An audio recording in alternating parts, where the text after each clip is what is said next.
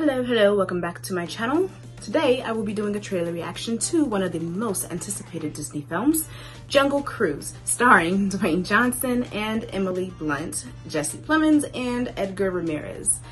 Let's go ahead and hop into this trailer reaction.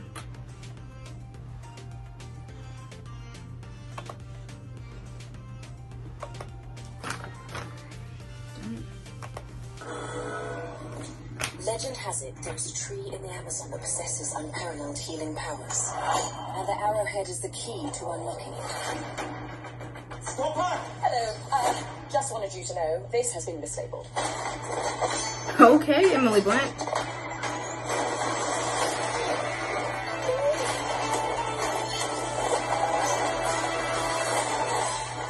Shipping outlets? Of all the jungle cruises you can take in the Amazon, this one is undoubtedly the cheapest. But also the most thrilling. Heads up, coming through. Sounds like Maui's coming aboard. Look out! Marauders. Natives. Ladies and gentlemen, the moment you've all been waiting for. The backside of water. Sneeze wonder of the world. Even the little girl's like, huh? We're headed upriver to Lagrimas de Cristal. We must secure our travel, come on. Hello? Not a good time. My brother and I are looking for passage upriver. Please go away. I have a lot of money. If you believe in legends, you should believe in curses too. You're gonna beg me to turn back. Well, I look forward to disappointing you. 10,000 to bring you there alive.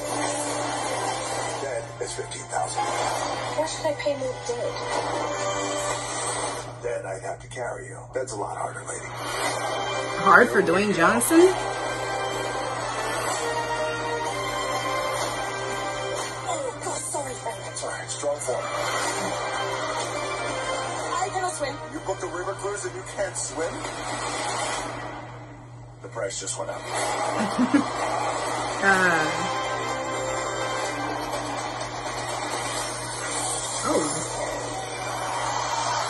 This is real. Wow. Sounds like it'll be adventurous, has a lot of mystery in it, and supernatural elements.